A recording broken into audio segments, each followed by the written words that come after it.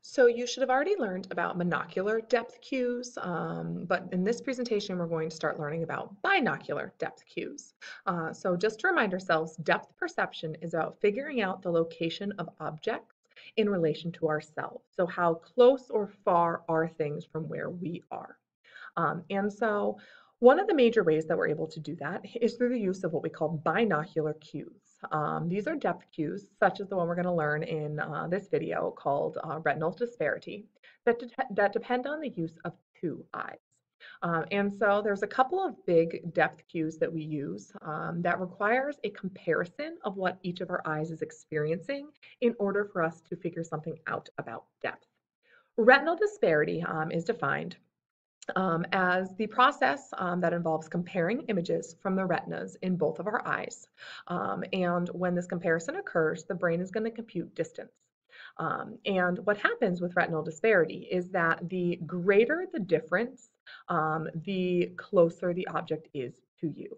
And the definition, I think, can be a little bit confusing, but if you think about it, or if you try out a couple of things, hopefully you'll be able to understand this. First is just basic foundational understanding. You know that you have two eyeballs situated in two different locations on your face. And because they have two different geographic locations, they actually receive slightly different images.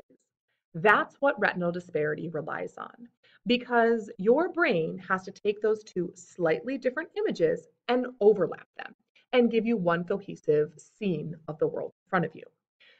And if you try a couple of things, you're going to be able to see that the closer things are to our eyes, the more different those images get.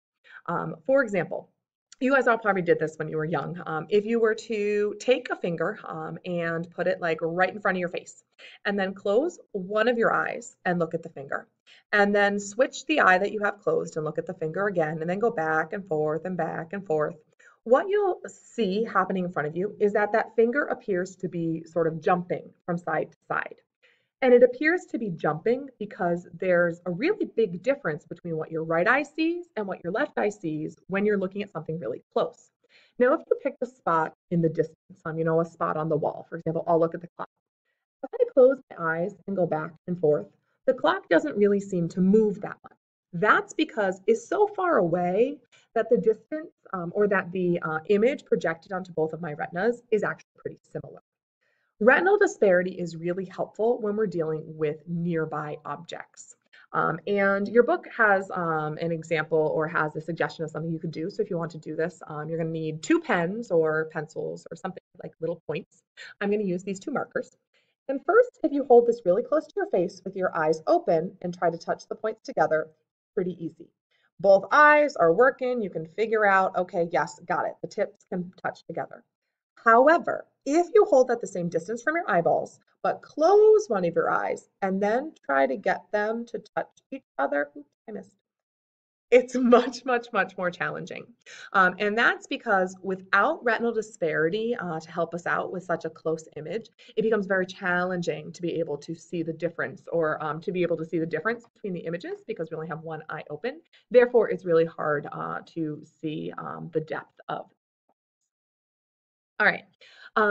One of the things, hopefully, that you've been thinking of is, well, how do depth cues then allow us to simulate or to fake a sensation of depth, for example, in 3D movies?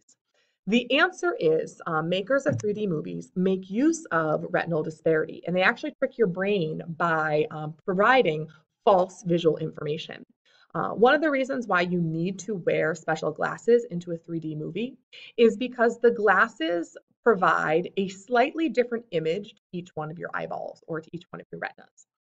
When a filmmaker is making a 3D movie, they actually film things from two different cameras. They're usually cameras that are side by side, and so they film the same scene just from two cameras that are in slightly different locations.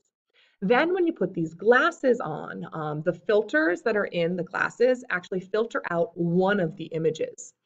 And so each one of your eyes receives a slightly different image, which I think is kind of cool.